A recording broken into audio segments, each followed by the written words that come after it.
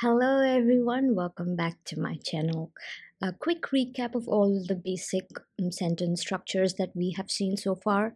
First one is affirmative sentence, how to form basic sentences in Japanese. The second one was interrogative, how to ask questions in Japanese. And then the third one was how to form a negative sentence in Japanese. So today will be the fourth.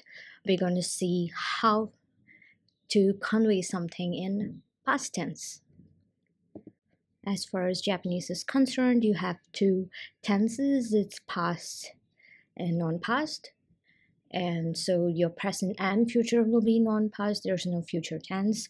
There are ways to convey probability, like you think something's going to happen. That is possible, that is there, but nothing as explicit as future tense. We've seen sentences ending with des, aru and iru, so arimasu and imasu respectively. Aru and iru are to denote existence, meaning there are, there is, and this, it's like a connector that connects your subject and predicate and has plenty of other uses as well. All these are been covered so far. In case if you've missed any of these, please check out the JLPT N5 grammar playlist. So all of this is in that, and please do subscribe so you don't miss out on any content. So now to express something in past tense, the des will become deshita. So you draw the su and add deshita. So we've seen the examples. I'm trying to reuse the same examples. I've seen gakusei desu. So now if you want to say I was a student, then you will say gakusei deshita. Gakusei desu would be I am a student. Gakusei deshita will be I was a student. The next example. その時は幸せでした。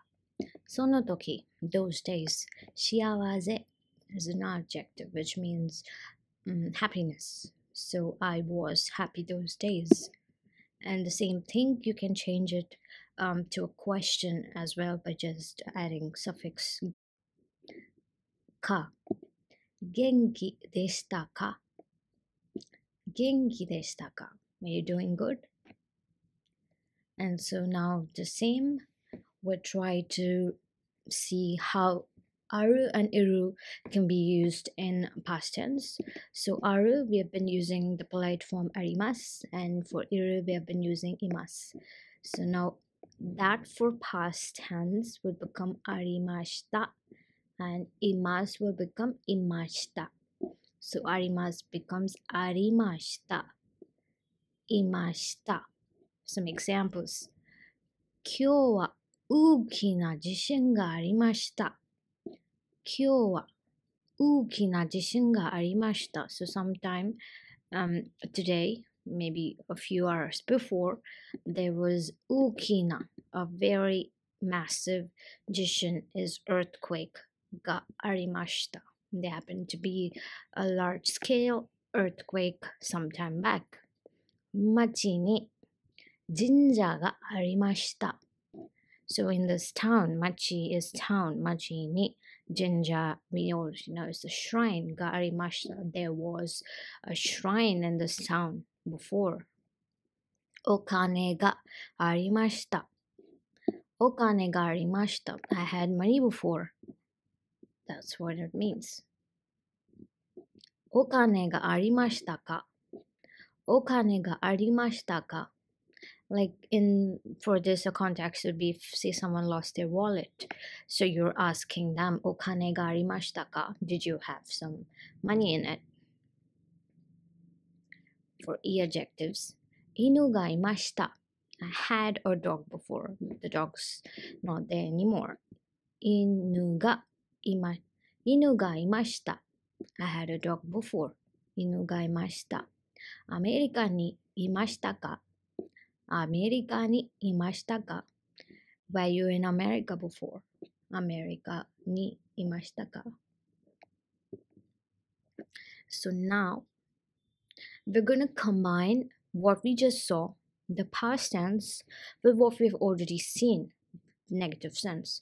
Like I said before at the start of the video, all of this has been covered and you can find it in the JLPT N5 grammar playlist. So we're going to just add both of this together.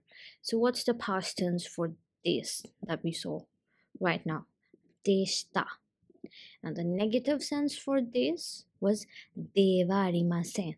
So when you want to convey something in the past tense and negative, you use de wa arimasen deshita. For aru, it will be arimasen. The negative plus past tense will be deshita here in this pattern. So arimasen deshita. Similarly, you will first add the negative part for imas, which will be imasen. So imasen deshita. De wa arimasen deshita. Arimasen deshita. Imasen deshita. Some examples. 学生ではありませんでした. So I was never a student. We have seen 学生です, I'm a student. 学生ではありません, I'm not a student.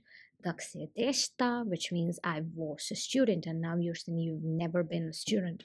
So 学生ではありませんでした. お金がありませんでした. I've never had any money. 犬がいませんでした. Or maybe this person wanted a pet, but they never got to have a pet. So 犬がいませんでした. I've never had a dog. So that's all the sentence patterns for basic sentences. Of course, we still have the probability, which we will do it in the future. And to be noted, guys, all of this have been in polite tense. But the next video is going to be, I'll cover all the 4 at once. When you want to use a casual tone, let's say you want to convey all of this to a friend, then how do we do it? So that will be the next video, so stay tuned. Thank you so much for watching, and please do subscribe to my channel.